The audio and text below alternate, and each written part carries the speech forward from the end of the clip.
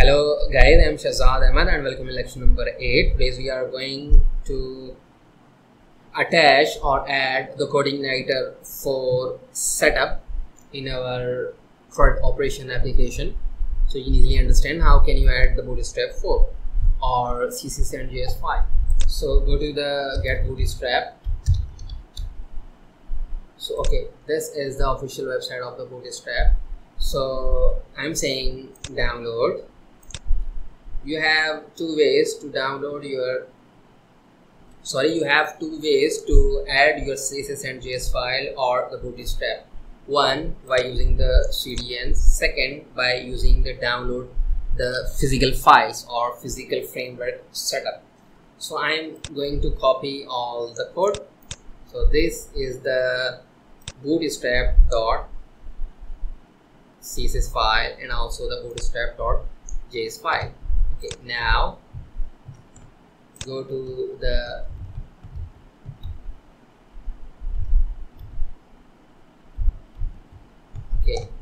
so this is the students table and add your files here.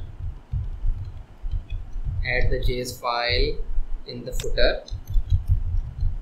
So this is the bootstrap.main.js file and this is the footer CSS file. So now go to the page, refresh the page, and how you verify that, as you can see, it's working fine. Now I'm saying copy the entire code here and add in a div and add the container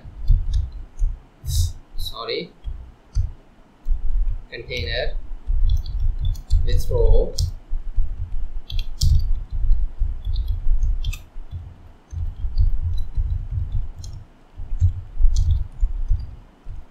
I'm saying call md and it's 12. Go to the page, refresh the page. So you can see it's fine. And now I'm saying this is the button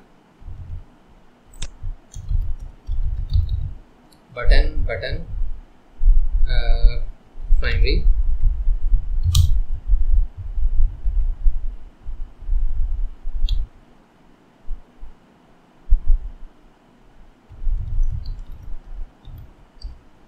Okay, now you can also use the buttons here, or in the tables you can specify your class table.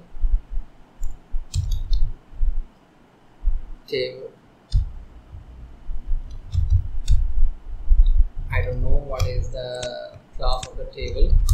Let me check. So these are the tables, and now you can see this is the table class. Okay, the table class is the table. Now go to the page, refresh the page. Now you can see now it's fine. This is the edit and the delete. You have to add the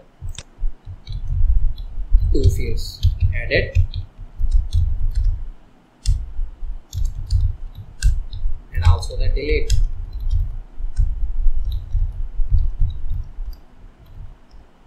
Okay, now it's fine. You can also add the button here and also the here. I'm saying button, add the class button info, refresh. As you can see it's fine, and you can use the danger here. So these are the classes. If you are not familiar with Bootstrap 4, so don't worry about it. Just okay, refresh the page, it's delete. So in this way you can add the Bootstrap. So this is the first way to add the Bootstrap. Okay, now go to the download sections and add this query here, because you have to add the JS at the top of your code. So JS slim. Okay, now fine. Right click, inspect element, console. As you can see, nothing is happened. If you remove these two files which you have just added, now go to your page, refresh the page. As you can see, it's giving you the error. It's saying that fn of undefined. So that's why we have added two two values or two files. So this is the one method to add the Bootstrap. The second method is the downloading the source code of the Bootstrap. So I'm saying I'm going to download the compiled CSS and JS file, and I'm going to store these file in the Crud, which we have created, Crud CI4, and going to app, and also in the public folder. Now open this bad boy in the folder. So as you can see, this is the folder. Right click, extract here this, and rename your Bootstrap. Okay, now as you can see, you have your two files, CSS and JS. Now open your editor. You have added the CSS file at the top of your page. So this is the CSS file. So this is a CDN. Now you have physical file. Now how can you add this file? I'm saying length real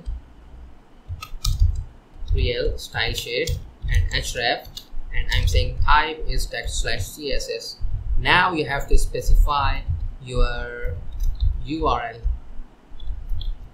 I'm saying base URL, and I'm saying assets. Oh sorry, I'm saying Bootstrap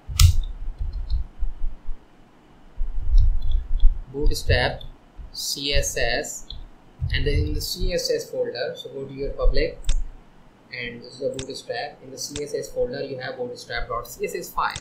So bootstrap.css file. So remove this CDN. Now you have your physical file.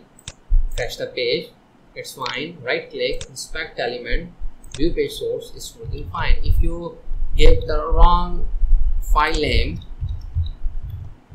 now go to the page, refresh the page. As you can see, it's giving you the error, it's saying 404 not found. Okay, so you have to specify the accurate path and also the accurate URL. So you have added the CSS file. Now you just need to add the JS file. So this is your JS file. So how can you add your JS file? I'm saying that this is the script, and the type of the script is text/JavaScript. And now I'm saying that src, and I have to say that this is the not site URL, this is the base URL, and I'm saying go to the Bootstrap folder, find the JS folder, and find the JS bootstrap.js file. So now I'm saying bootstrap.js file. Go to the page, refresh the page, it's fine. If you provide the wrong file name or the path, it will generate you the error. So as you can see, it's giving you the error. Okay, now fine, you have successfully added the Bootstrap 4 in your project. Because I'm not teaching you the Bootstrap 4 here, I just added or integrated the Bootstrap 4 in my Crud application. So I think this is enough for today. So thank you for watching.